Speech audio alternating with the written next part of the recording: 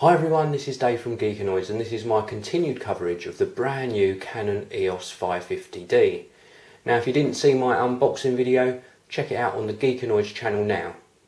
In this video I'll be giving you a tour of this superb digital SLR camera, and what Canon have released in this camera is a whole host of pro level specifications and features in a consumer orientated package. Before I give you a tour around the camera, let's give you a quick rundown on the specs.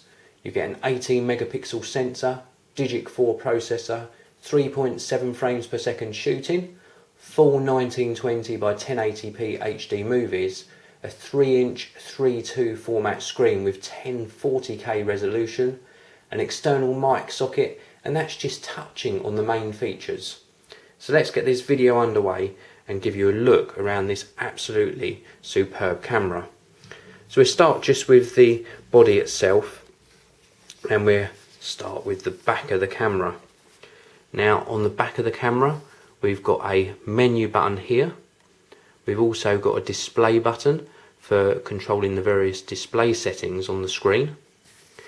And here's the viewfinder eyepiece. This gives you approximately a 95% view, so what you see in the actual viewfinder is roughly 95% of what you're actually capturing a photo. This is the dioptric adjustment knob. This allows you to get good focus through the eyepiece and adjust it for your eyes. Perhaps if you wear glasses you might need to adjust this. Here we've got the live view shooting or movie shooting button.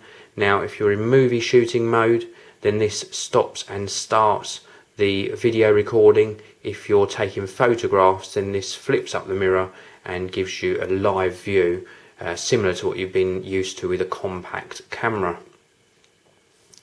Moving across here, we've got an FE lock button and also an index reduce button, so if you're viewing back something on the screen, then this allows you to zoom out as well.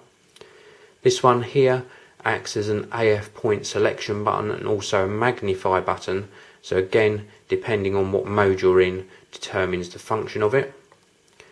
Then just moving down here we've got an aperture exposure compensation button. This one here is a quick select button, and it allows you to gain quick access to some of the menu options in the menu. I'll be showing you that in a later video when I take you for a tour through the various menu options. This also acts as a direct print button as well. And then moving further down we've got a speaker here for playing back the sound that you may well have captured during a movie recording. These buttons here are very self-explanatory. This one here is the white balance select button. Then this one here is the AF mode selection button for controlling various autofocus modes. This one here is a picture style select button. This allows you to control various picture styles that are preset into the camera. This one here allows you to control continuous shooting mode or the drive modes, and also set a self timer. And this middle button here is like an enter button. It allows you to actually set the menu selection that you've made. Just underneath here we've got a playback button for gaining you access to what you've actually taken photos of, so you can play them back on this lovely 3-inch screen. And then this last one here has been slightly recessed to prevent accidental deletion. This is the trash can button, which allows you to delete the pictures you've taken.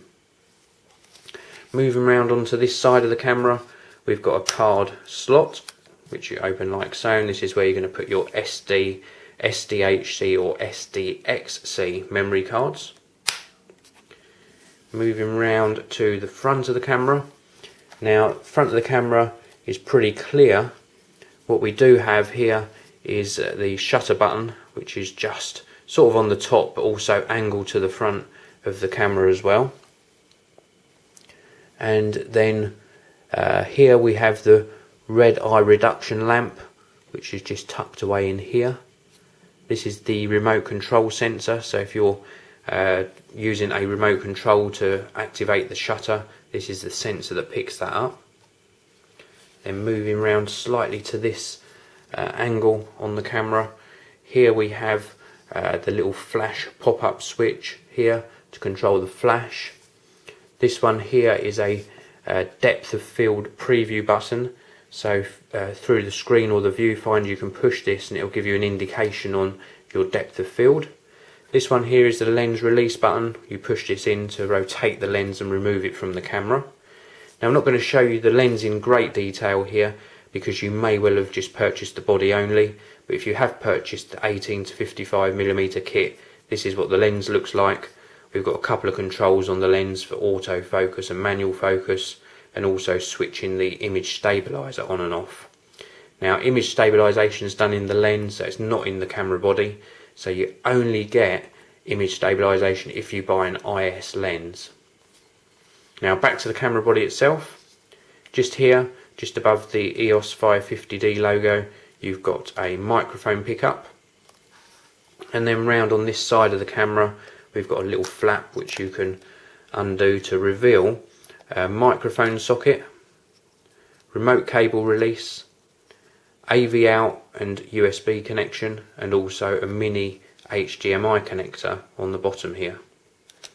And then this pushes back into place, so you've got a nice seal there. It's not weather tight, but it does feel that it does actually fit in there quite nicely. I'll just show you that flash button once more. You can actually push it to force the flash up. It's sort of a motorised sound as the flash pops up, so a nice responsive flash there. And then back to the top of the camera, and you've got no LCD display on the top of the camera. That's what sets this apart from perhaps the 50D and the further up in the range on Canon Digital SLR. So no display on the top. All of your information is on this screen on the back. But what you basically got on the top is two metal loops built into the body here. This is where you're going to put your camera strap. We've also got an accessory shoe here for things like flashes, and then we've got a control dial here, and this is used for flicking through your menu selections. And then we've got a direct ISO button here, which, so if you push this down and then rotate this control wheel, then you can change the ISO setting. We've also got the on-off switch, which flanks the mode controls, and then this mode control dial is where you're going to do a lot of your work with 550D. And what this basically gives you access to is various modes on the camera, such as manual, aperture priority, shutter priority, program mode, creative auto mode. We've got a fully auto mode, and then you've got some scene modes around here, including macro photography and sports. And then all the way round takes you round to that movie mode. Now whilst in movie mode, you'll have heard the mirror actually come up in the camera, and if I pop this lens cap off, you can see the screen is actually giving me a live view of the subject that I'm trying to take the video of. So let's give you a look at that screen. Actually, this is this 3-inch 1040k screen, so over 1 million pixels on this screen, really high resolution. It's also a 3:2 format, so it's absolutely filled top to bottom, no black bars when you're looking at pictures, and really marvellous colour rendition on that screen. Well, the Canon EOS 550D is really something special. Worth noting that this is also known as the Rebel T2i in other parts of the world. It's available body only in the UK for £799, or with the kit lens, the 18 to 55 you can see on it now, it's going to set you back £899.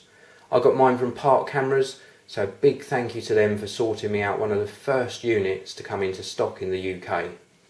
Well, that's it for this video.